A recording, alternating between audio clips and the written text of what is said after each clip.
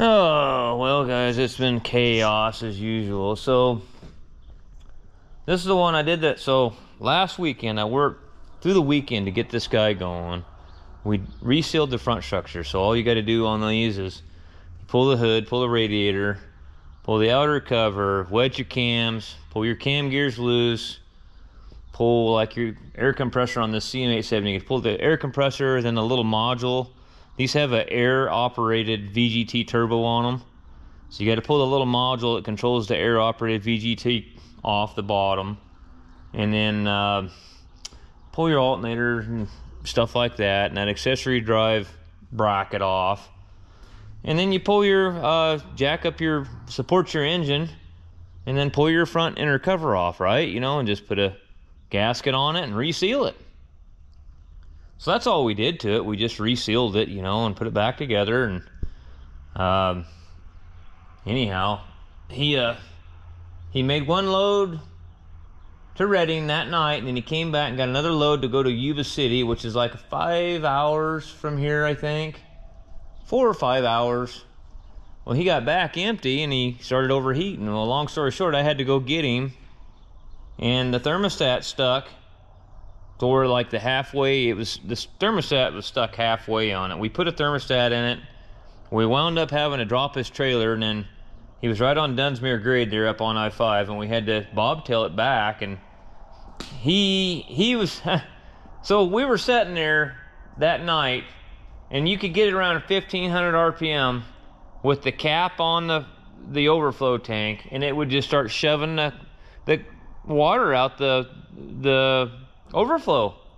And I told him right there on the spot, I said, you got a bad head gasket. You've blown the head gasket.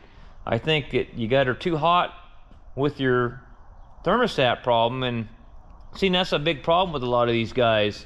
They think they can just keep dumping water in it and keep going. Oh, then they end up getting the head gasket. When it started getting hot on him, he should have pulled her over and shut her down. That should have been it. But it is what it is now. We gotta. So what happened is we got back that night to here, bobtailed, and he said, I don't think it's a head gasket. I think it was just that thermostat. It's not getting hot now. I said, well, you're bobtailing. You're not loaded. And anyway, he decided to go try to make another run with it the next day and got down to the scales in Dunsmuir. And he got red tagged for something. And this, don't get me wrong, this guy's a good guy, but he's just trying to make some money, you know. And he said, I just didn't want to believe it. He said, I should have just stopped. And anyway, he shut his truck off, fixed whatever problems they had found when they red tagged him. And then he came back out and he goes, it don't want to start now. It's like it's locked up. And I said, yeah, your head gasket's blown. Now you've got water on top of the piston. I said, don't try to crank on it anymore. You're going to bend the rod. I said, he goes, what do I do now? I says, call a tow truck. So, I mean, we already had the son of a bitch up here yesterday, and you wouldn't have had to have a tow bill. Now you got a tow bill involved. So that's what we got going on. So what we're gonna do on it, I gotta get the hood back off. I'm gonna get the hood off of it, and then we're gonna start pulling injectors out, and then see if we can turn it over by hand, get the water off the top of the cylinder. So you guys remember the 6170M John Deere that I rebuilt the engine in last winter? Quite a story behind this tractor. I'm walking here because I want to show you. So I rebuilt that engine, sent it to the customer. Customers ran it for, I don't know, months. Did all their fall or spring farming with it. And we're, you know, really happy about the whole tractor. You know, man, it sure runs good. Well, after I'd given it back to them, they said the check engine light was coming on, and can I come out there, you know, and look at it? Well, there's a sensor that goes, here's the intake hose that come off that tractor. This hose goes between the air cleaner and the turbo. Well, there's a intake air temperature sensor, and it's kind of like a mass airflow type deal right in here. Well, one of the wires was broke on it, and I fixed it. And, hi, Jules. I fixed it. Hi, honey. Let me put my coffee cup down. Hi, I know you got the wiggles. You got the wiggles. You want to be petted. I know, you crazy girl. So anyway, I fixed the wire, and then I noticed over there that we had a coolant leak. And I told the owner of the tractor actually came up riding on his four-wheeler. He was moving some irrigation that morning. And I showed him the wire that was broke, and then we were standing there looking at everything, and I said, we got a leak on the coolant overflow tank. And it's got a crack in it up here.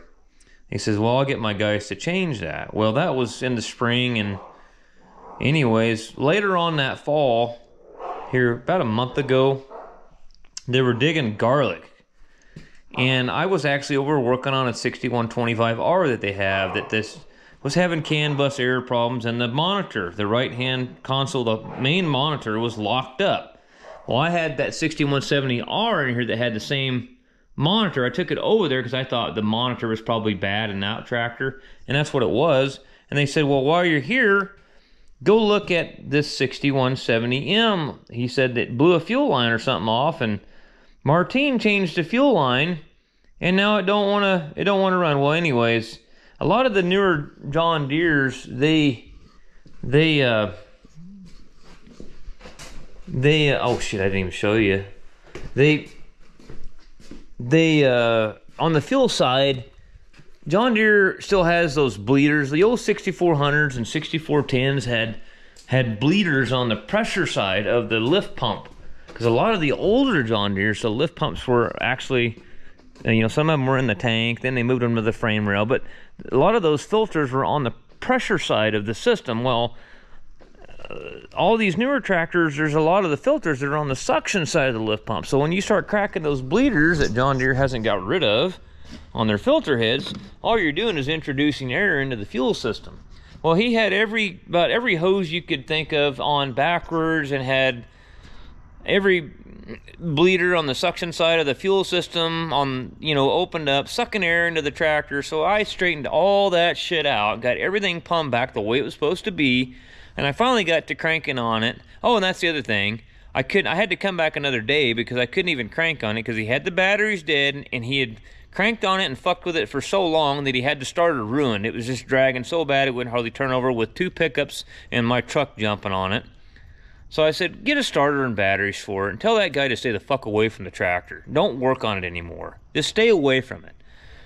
So I come back the next day, we get starter and batteries, get it in there, and get to spinning over. And it starts up, and it's got blow-by like a son of a bitch. I mean, bad blow-by. And I was like, what happened? This is a new engine. And I walked around the tractor with the hood up, and I looked over here at this hose. Well, and this hose had a lot more duct tape on it than what you see now. There was duct tape wrapped all around this hose. And this hose was split and broke right there. And then it's got a huge, see, that's a crack all the way down here. And half of this, and it's broke right here. And and I called the owner, and because that's the thing. When I told you part of this story, when I went out to fix the wire, this hose was not like this. This hose was not like that when I went to fix the wire. So in other words, it wasn't like that when I rebuilt the engine. Somebody pulled this hose off between now and then, and we figured the only thing we could figure is they were trying to get in there when they changed that coolant overflow tank, and they ruined this hose, and that was their solution, was duct taping the hose.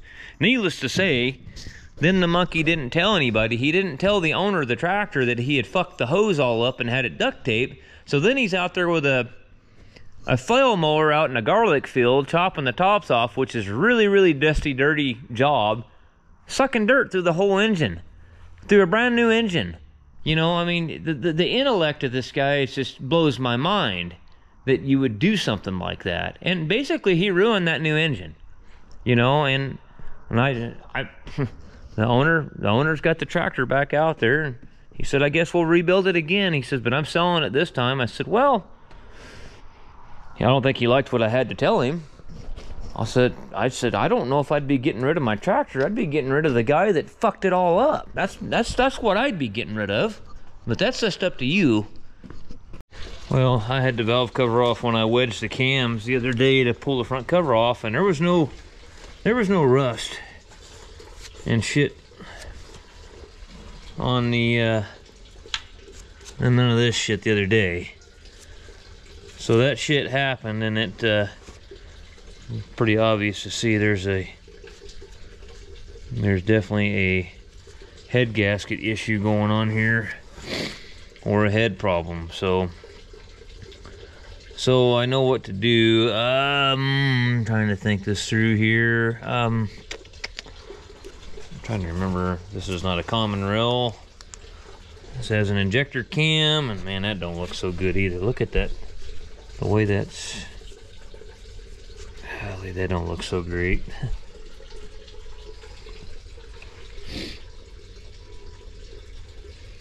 That doesn't look so great to me, that way that cam looks and stuff. These guys buy these used trucks and they're just a bag of goods, man. I'm telling you, they're just junk.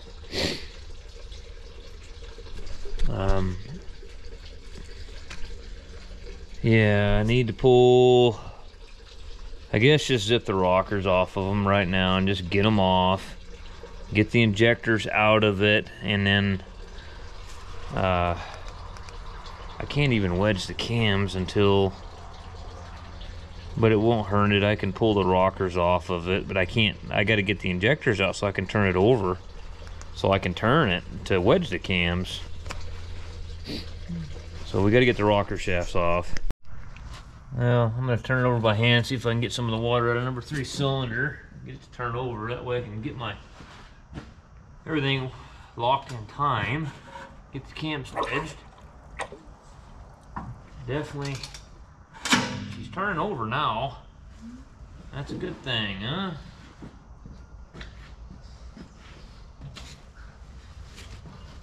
Let's see here if I can see what we got going on.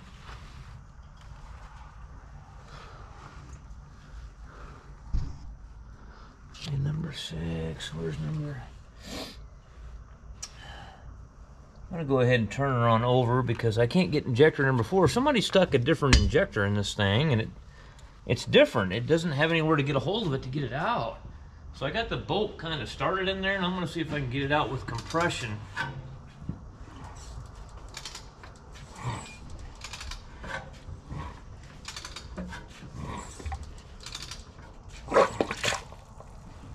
Wow.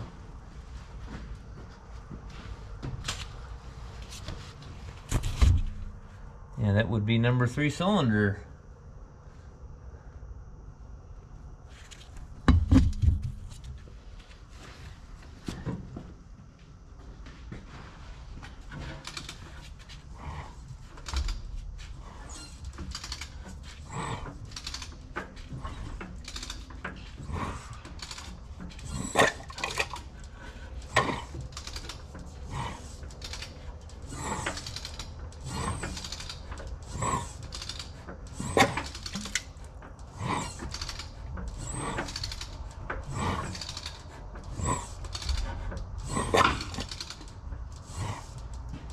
Okay, well, so I figured out how I'm gonna get this one injector out of here. There's nothing to.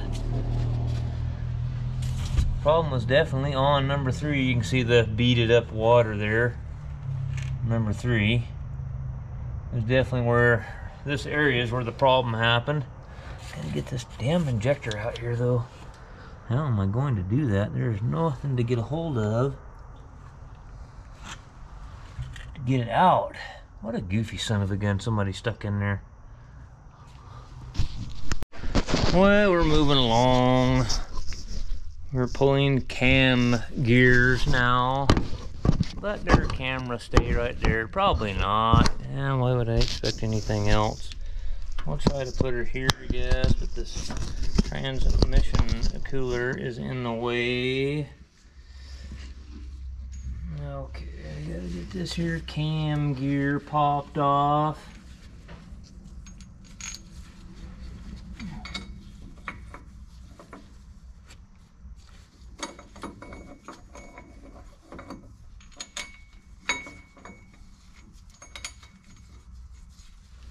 Is that it? Or do I still not have them lined up? No, that's not it.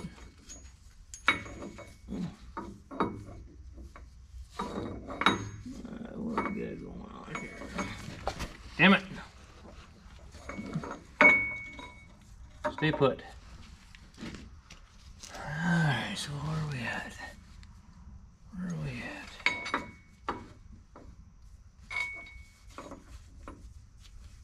What set of holes I need, I believe.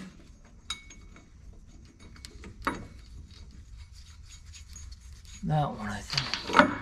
The injector cam gear has 4 holes in it, and this one's got 3. There's multiple holes in the tool face. You just gotta figure out which one you need. And then just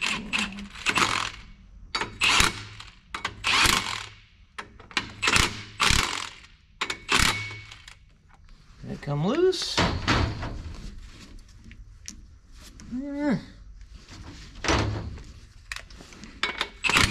There it is. Okay. You can see all that bearing mount. I just had these off when I did the front structure. Kind of crazy how the old head gasket was on right after I got done with that.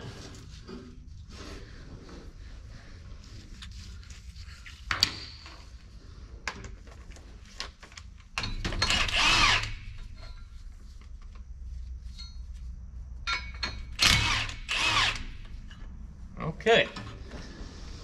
All right, so we got that. Both cam gears are off. Now I gotta pull these plates, pop them out of there. All right, one cam cover out. Then I can pull the cam as well. Come over here and pop this one out. Okay, that's going to be like, get this here old camera up in here. Get that out of there like a so. Like a so. Now we'll roll them cam shafts out of there.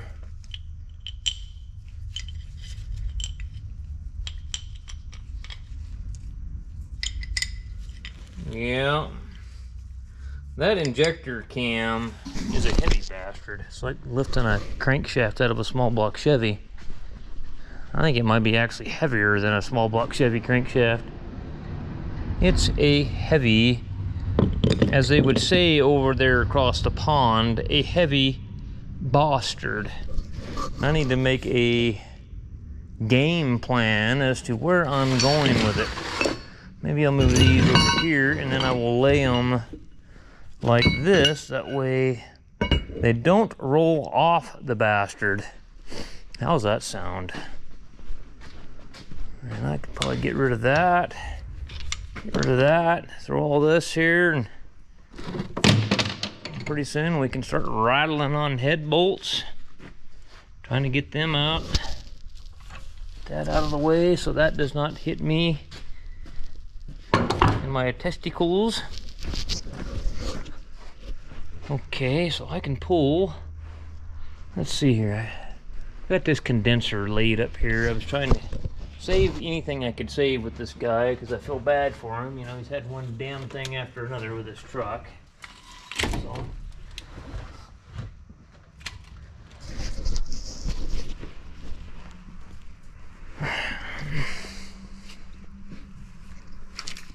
Pull that timing wedge out. Pull that timing wedge out, and this cam should come out. Okay. Yes, pull out the cam shafts. Wiring harness in the head. The only thing you need wires for in these is the 2 Jake solenoids. Since the injectors are run off of the cam shaft on these older ones. The newer ones are common rail.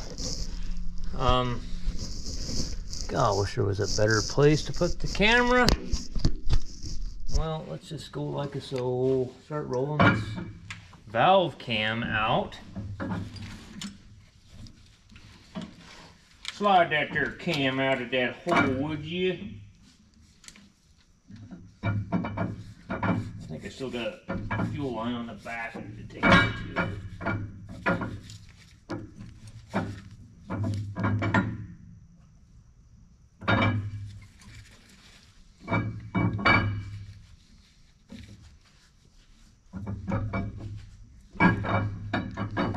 I like the way you handle your shaft. I like it.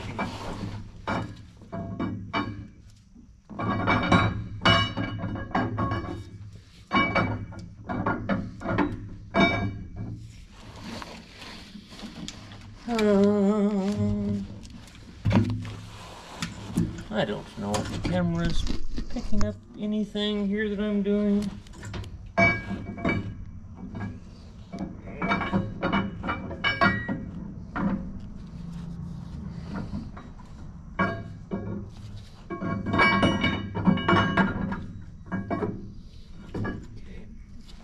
Reposition. Now I can probably get right here where my leg's going to be in the way where you really can't see anything then.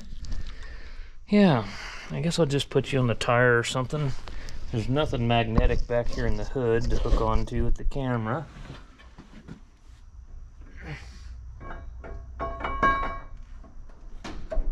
Ah, okay.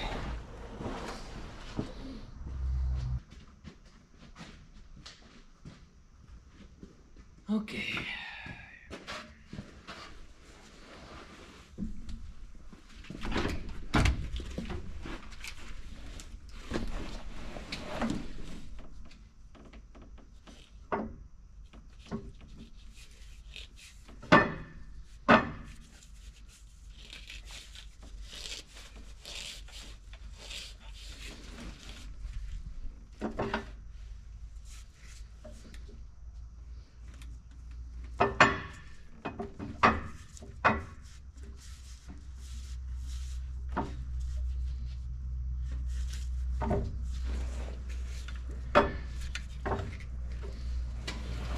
Oh yeah.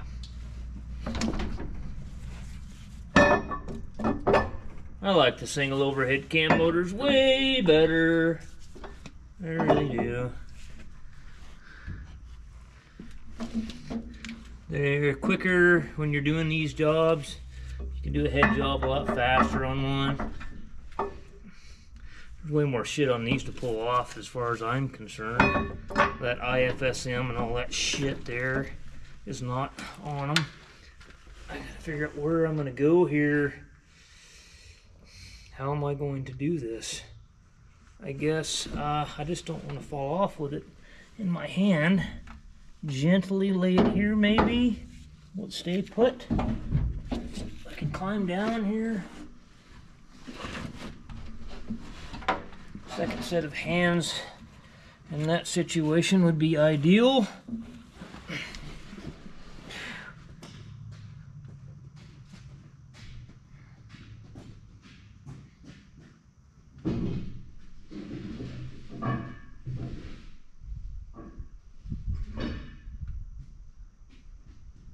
Okay. Now, we shall proceed with the removal of the head bolts. Now that we can get to them, because we got all the I got to get a bunch of this oil out of there. That's another thing you need to do. So, well, this one's pretty obvious, as it was definitely the head gasket, not the cylinder head. The only thing that makes you nervous is it's on number 3 cylinder, so that tells you that that head lifted in the middle. So, got a straight edge that head at bare minimum. But you can see right here on the fire ring where the head gasket did not seal up anymore on the fire ring right here, and it went across right into a water port.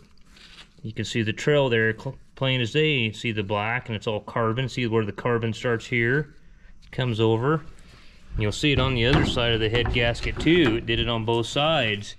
You can see where it came in through here. And it might have actually, it's hard to say whether it came through the bottom first and then leaked across. I don't know. It looks like it, to me, it looks like it both top and bottom just leaked across into here.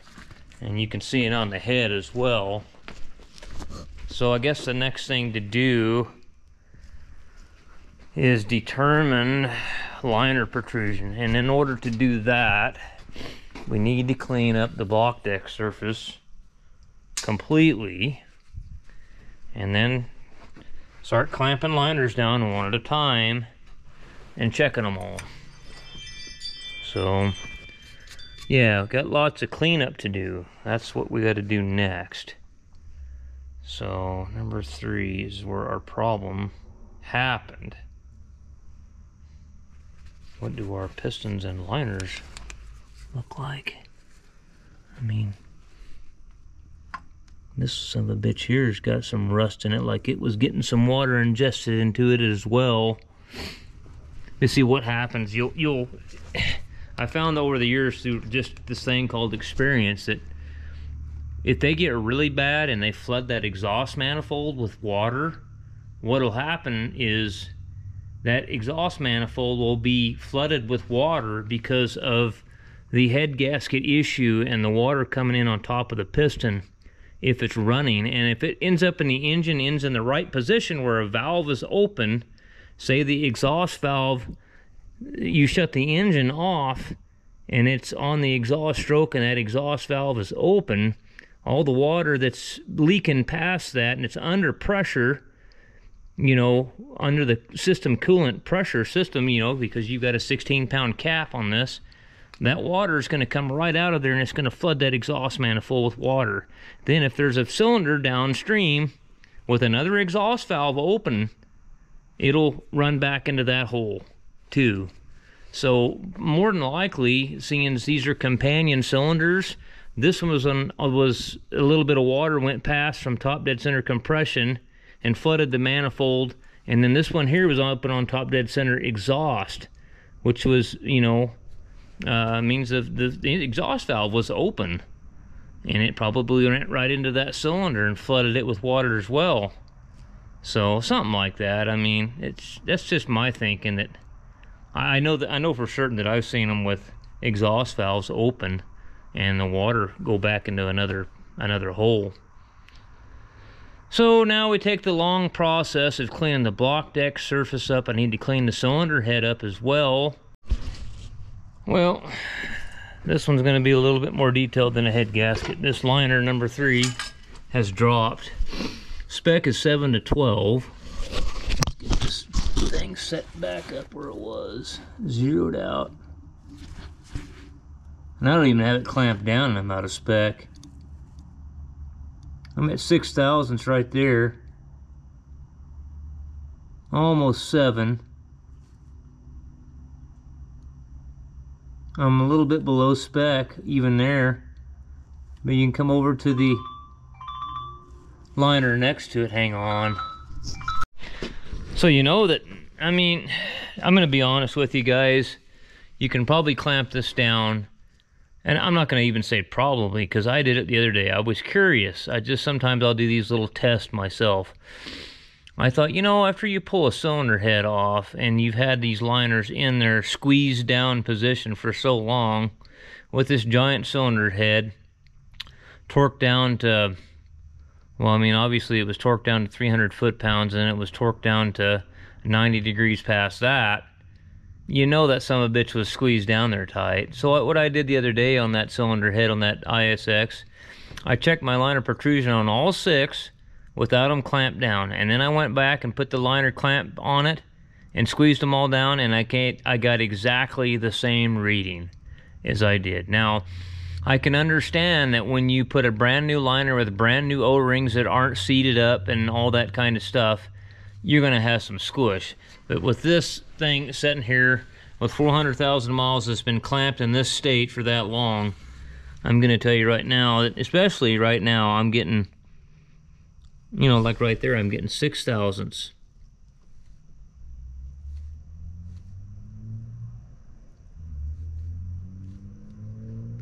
So there's no sense in really even proceeding as far as clamping it down. If it's already out of spec, not even clamped down, what's the use? You know, what's the use of dicking around and doing all that? So I'm going to clean up the rest of the block deck surface, and then we need to get the pan off, get at least this liner out, and I want to get the part number off it, and that'll tell me whether it's a 150 millimeter liner or a 152 millimeter liner.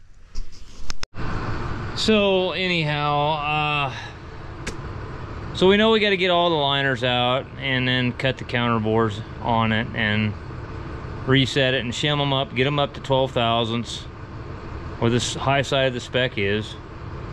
And anyway, I got to go look at the Stinger haystacker. It's got some kind of brake problem on it.